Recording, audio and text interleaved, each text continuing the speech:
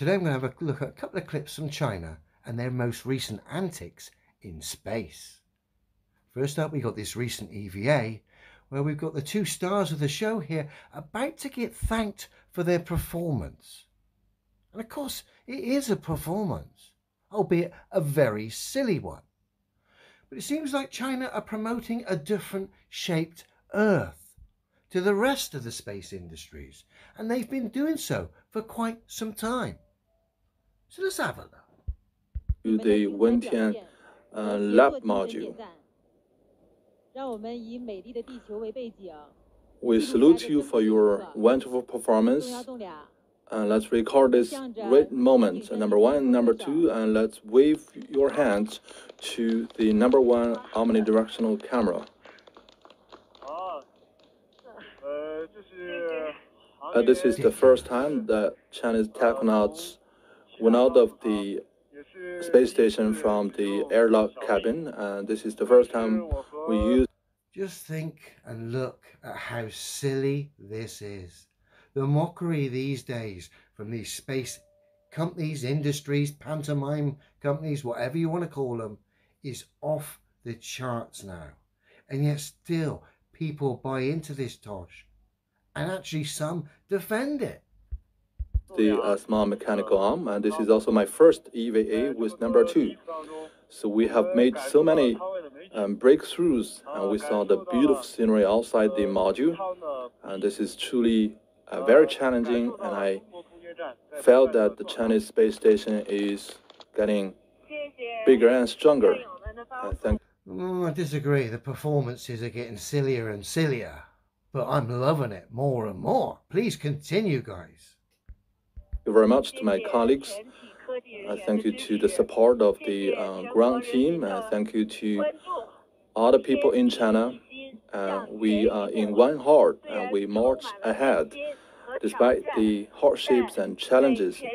And each step forward is the big giant forward of our mission, and there's nothing that you can expect from the space station of China. Thank you. Yeah. You would have thought these people might up the stories a bit, get it a little bit more exciting. It's so uninteresting. The only thing that is interesting is how silly it all looks. And of course, we know that fundamentally the globe's scientifically impossible anyway. So we know straight off the bat, it's all a silly performance. And then when we look at it, it's a silly performance that has had the mockery level taken to the next level. Unbelievable. Now this clip came out 2 days ago, and it shows a different shaped Earth yet again. One I'm not that familiar with. So let's have a look. Tell me, by the way, if the piano here sways you in any shape and form.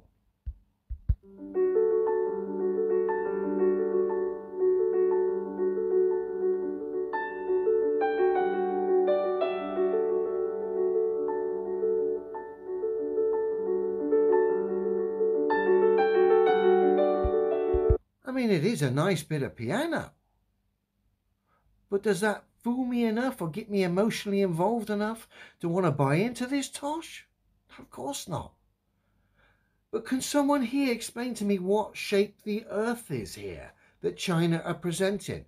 Just now we seem to have like a levelish Earth. Now we've got, I don't know what that is.